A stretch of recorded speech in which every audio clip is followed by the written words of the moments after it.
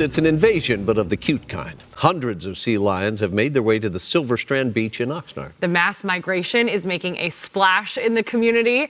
KTLA's John Fenoglio joins us live from Silver Strand Beach with what's causing the new neighbors to move in. And John, we were hoping you had another live interview for us.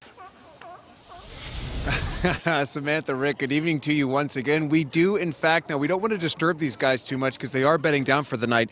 But if we pull the camera closer and we look over the seawall right here, these guys are right here. You can see that they are bedding down for the night. They're in groups of about 6. Hi, good evening to you. I know that light is bright and we probably shouldn't bother you too much. I'm very sorry. They're grouping in pods of about 6 or so, but further down the beach you can see hundreds and hundreds of these beautiful mammals all gathered together. The reason for their presence has a lot to do with human influences. Whether you're strolling or sailing along Silver Strand Beach, make way for the sea lions. This is their place. And I feel honored that they've chosen to be here. Connie Kornstein lives across the street from Kitty Beach, a popular people destination during the summer.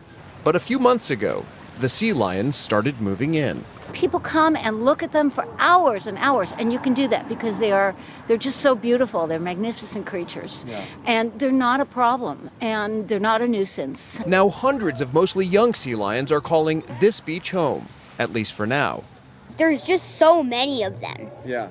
Like, I've never seen this happen before. Yeah. 10-year-old Weston is visiting his grandmother. Until recently, this beach is where they'd go swimming. Tell me what it smells like out here. It kind of smells like poop. But not everyone is bothered by it. I mean, that's how they smell, so big deal, you know? Yeah, it's like, you go out, some people smell the ocean and they're like, ew, and some people like, Of course, the sea lions have always been here. But why are they turning up in such large numbers? Sam Dover is the founder and chief veterinarian of Channel Islands Marine and Wildlife Institute. He says human interaction is the #1 contributor. We do have a lot of construction along the coastline. There's work being done in the Channel Islands and Ventura Harbor as they're rehabbing the place. And a lot of animals that would normally be on docks or remote places are now being displaced because of the construction, the human activity, and so they're finding other places to haul out. Climate change is also a factor. Our oceans absorb the majority of excess heat generated by greenhouse gases, leading to rising ocean temperatures. That in turn affects marine ecosystems. In this case, it's the food the sea lions rely on that's impacted. The fish that they feed on, primarily anchovies, sardines, mackerel, they follow the colder water. So as the water warms in the southern part of the state, the fish move north to stay with the colder water, and the sea lions follow the bait fish that they feed on.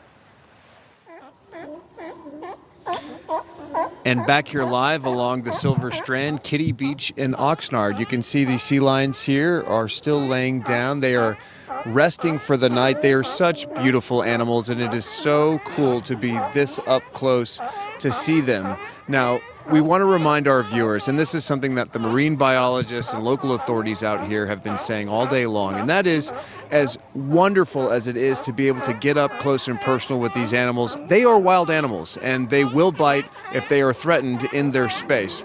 So, while it's okay to come and look, authorities stress it is not okay to get too close to these animals, and that's why they want everyone, when they come out here, to proceed with caution. Of course, don't agitate them, don't feed them, and just treat them with a lot of respect, because they are clearly in distress, as much of their natural habitat is currently being destroyed, or at least uprooted, as some of the dredging of the harbor continues.